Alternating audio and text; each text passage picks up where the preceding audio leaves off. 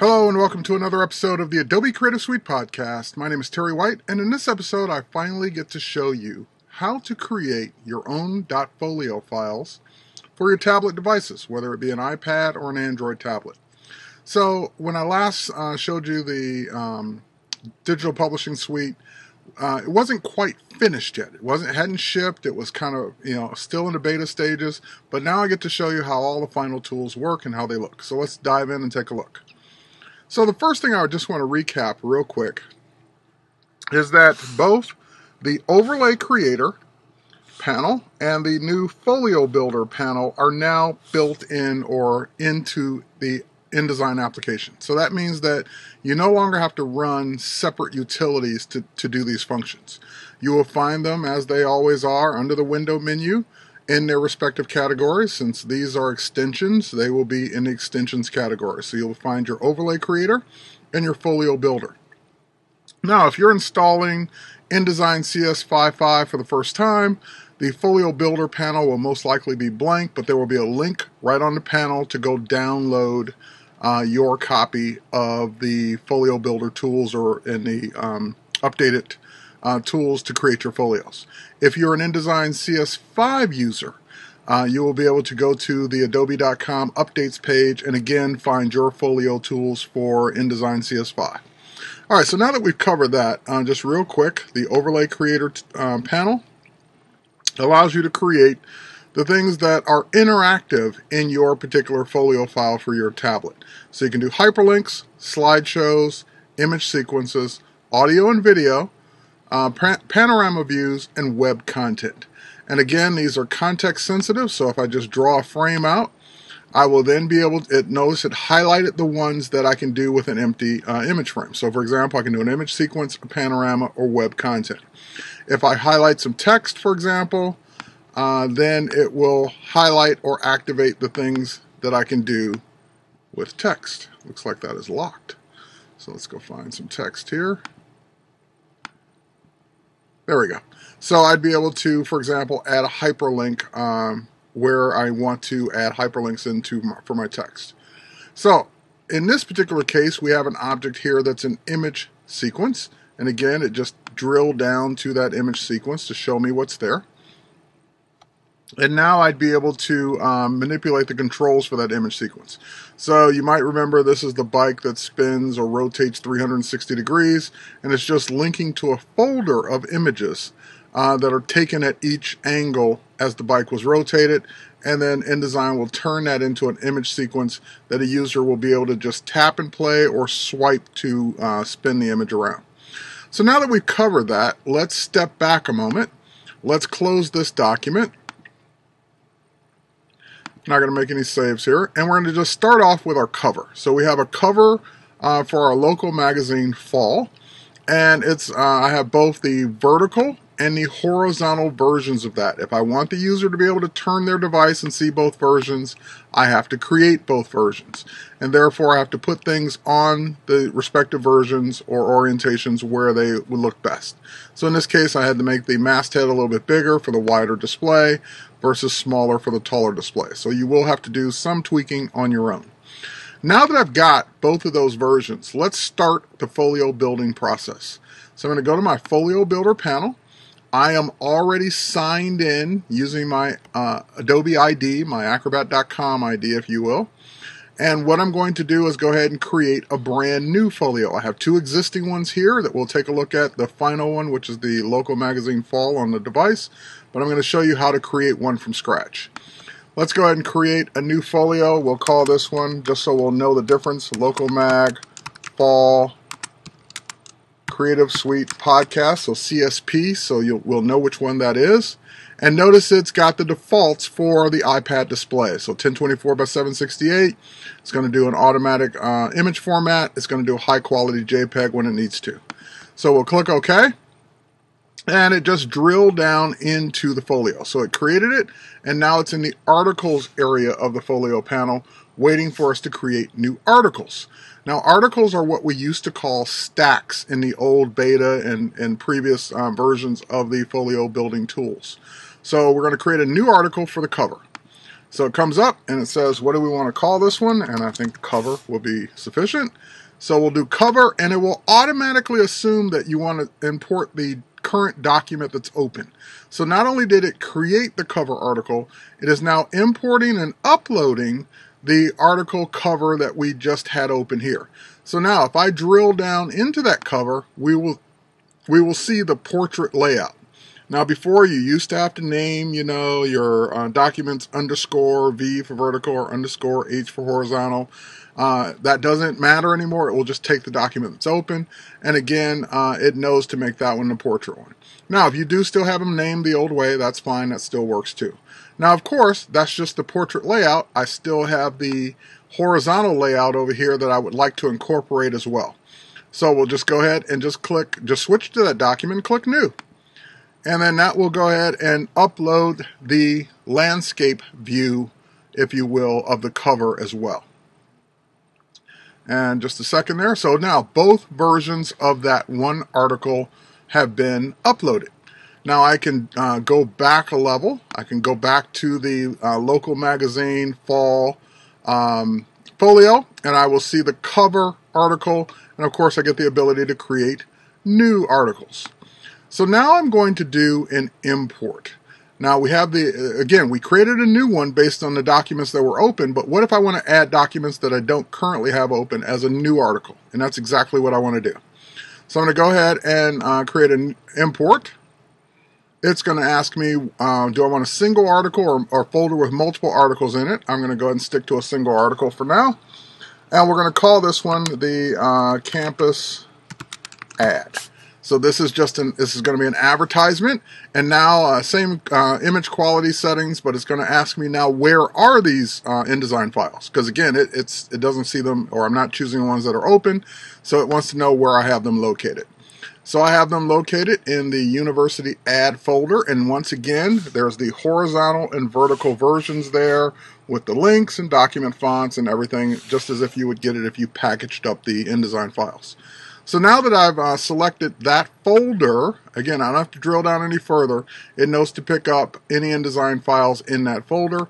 We'll go ahead and click Open, click OK, and again, it will just go into that folder. It does not have to open them up in InDesign, and it will go ahead and begin the uploading process. It's already done. So I can go ahead and drill down on campus, and I can see both the landscape and portrait layouts that it auto-detected and imported as well. Now, one more thing before we leave InDesign and head over to the Folio Builder or the Folio Producer on the web. I just want to point out, what if you made some changes to your documents? For example, let's say I saw something now on the cover that I want to tweak or change, and how do I do that? So let's go here, for example, let's say I want to move that up just ever so slightly using my arrow keys. And now I've got that cover that's been updated. I can go into the flyout menu and I can just say update.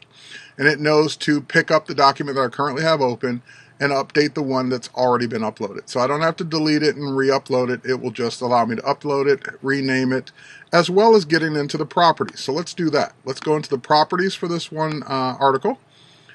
And the properties is basically where you go in and you start naming each of your articles and giving it a little bit more metadata. So in this case, we're going to call this one cover, and it's the fall cover. And we can do the byline if we want, and we can call this one, the kicker will be Creative Suite Podcast. There we go. So we'll click OK, and now that's done. So then we'll do the campus ad. We'll go into the properties for it with the flyout menu from the Folio Builder panel. And once again, we'll call this one, actually it's the University ad. And it's an ad. And we want to make sure that we check off advertisement. This is one of those features that was kind of hidden before, where this keeps it out of the table of contents in your folio. So we'll just say that this is by the university. Okay, and again, we'll make that the Creative Suite Podcast kicker. So we'll click OK. And at this point, we can continue, of course, adding more articles, whether we have open documents or ones that are already on in InDesign, but that procedure would be exactly the same, so I don't need to keep going through it over and over and over again. Let's head over to our web browser.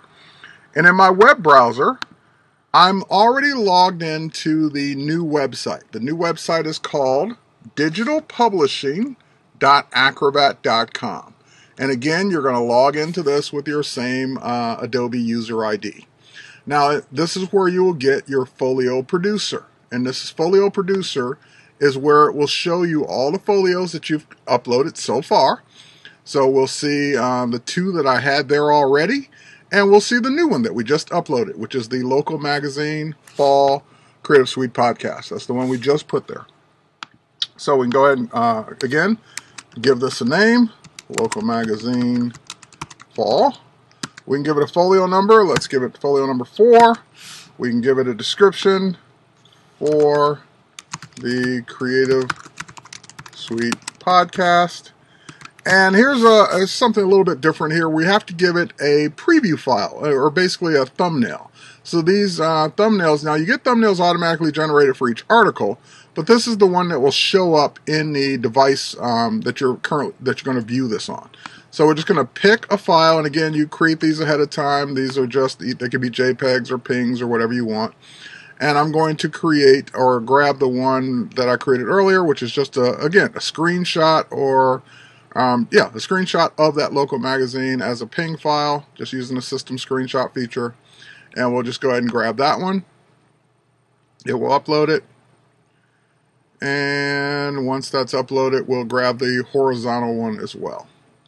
Takes a second or 2 to do that. There it goes. It's done. Let's grab the horizontal one. And again, it even lets you grab them from different sources. So you can grab it from Flickr, grab it from Google, grab it from the web, or your computer. So I'm going to go ahead and grab the horizontal one. And again, those were just my simple screenshots of what the covers look like in InDesign. Now, at this point, I could open it and I could drill down any further. I can do any testing I want. And what's nice about this is, if you remember the old Builder tool that was a Air application, this is kind of that workflow where you see your builder, you can rearrange your files. You can't do any rearranging of your articles in InDesign because it's treating them article by article, but this is where you're actually building the full folio. So I can drag and drop around to move around. I can also preview the landscape versus horizontal. I can increase or decrease my thumbnail size. And again, if I had multiple folios, this is where I would do all my sorting and any extra properties that I forgot to add. So just a quick way of checking your work just to make sure it's organized the way you want before you send it off. And at this point, it is ready to go. Now, when I say ready to go, that means that as long as I'm logged in with my same account on my iPad or my Android device, I will now be able to see that folio in the free Adobe Content Viewer. But let's take it one step further, and this is the question I get a lot. What if you now want to share this folio with others? Here's how it works. So again, this is all tied to Acrobat.com. We're just in digitalpublishing.acrobat.com, but if you go to the regular Acrobat.com account, you will see your folio as a workspace. So I just created this and it's already updated. It shows me as the Local Magazine Fall Creative Suite Podcast workspace. Now, with your free Acrobat.com account, you get one workspace. So you will be able to share one folio at a time with as many people as you want. So there's no limit on the number of people you share it with, but again, you'll only get one folio per free account. If you want to do more folios and share multiple ones with multiple people, then you will have to sign up for a subscription to Acrobat.com. So there's 2 subscription levels, or actually 3 if you count free. There's the basic one and the plus version. So here's the difference. The basic one will give you 20 shared folders. Those are your workspaces. And the, the plus one will give you unlimited. So that means you can create as many folios as you want and share them freely amongst your friends and colleagues or whoever you want. So again, it's a monthly or annual fee for the hosting of those folios.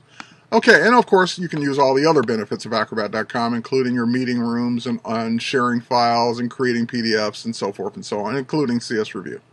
So now let's go ahead and take a look at sharing that workspace.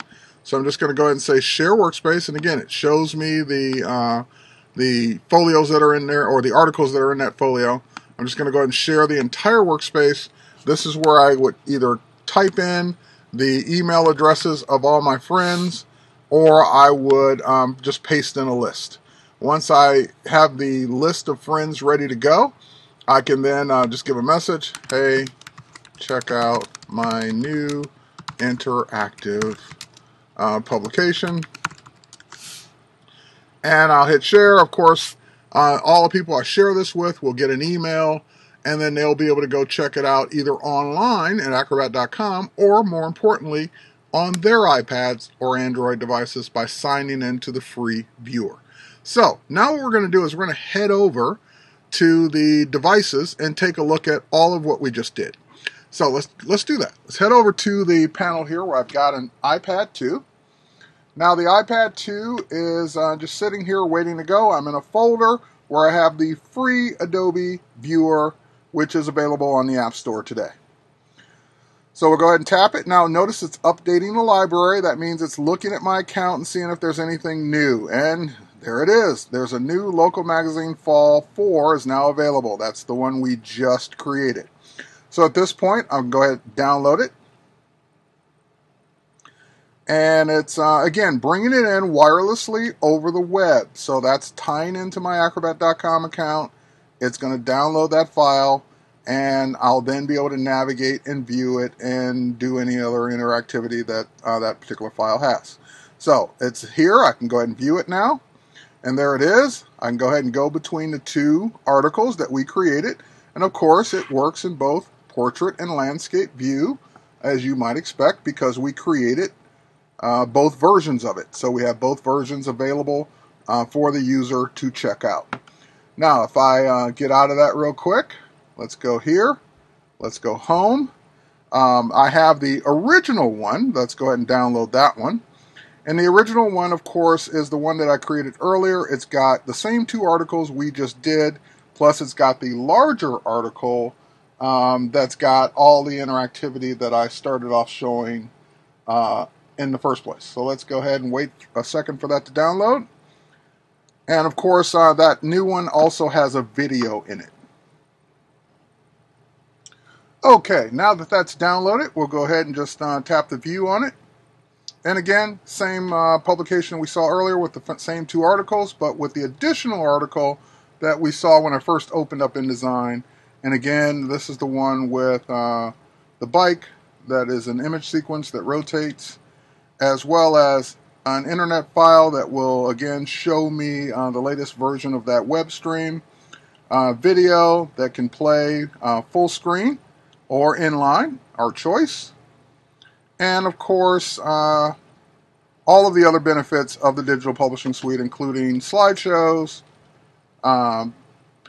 pinch and zoom, pan and zoom images, and of course, image sequences that will change or update, not image sequence, image stacks that will change or update based on what we choose. Now, of course, we've seen this on the iPad a few times. Are there any other devices it works on? And the answer is absolutely yes. So we'll just slide the iPad out for a second, and we'll slide in a Motorola Zoom. So the Motorola Zoom has the same folio file in it, again with the same interactivity, which means I create it once, and I can deploy it multiple platforms just by creating the folio file to start with. So we'll go back. And same experience. Okay, so now that begs the question, what about the one we shared? What does that experience look like? So let's take the Motorola Zoom out, and let's bring in another iPad. Now this is an iPad 1, the other one was an iPad 2 that we were looking at. And we're going to go into the Adobe Viewer, but in this one, I'm logged in as the other user I shared it with, as my personal account. So this one's going to not show the exact same folios because I'm not logged into the exact same account. And this would be assuming that this person doesn't even have InDesign. This person doesn't know anything about InDesign. They just downloaded the free viewer and you shared your workspaces with them, and therefore the files will now show up. So there's the one we just created. We can go ahead and download it. And again, it's downloading it to my friend's iPad or my colleague's iPad or my client's iPad or prospective client if I wanted to show off my portfolio or show off my work. Okay, so it's there, and again, I can view it just like we did before, and the user gets the same experience. Again, this is the one we just created with the two articles, and there you have it. We're looking at this, again, portrait or landscape on an iPad 1 versus the iPad 2 that we looked at earlier, and this one is logged in with the account that I shared the Folio to. So, there you have it. A quick look at using the new Folio Builder Tools, how they work, how you can share your folios with others. And again, it's all wireless now. There's no need to plug it in and sideload the files on. All the users have to do is have the free Adobe Viewer, and you can also view files on the desktop as well with the desktop viewer. That is a part of the DPS solution for InDesign CS 5.5 and InDesign CS 5. So that's it for this week. Take care.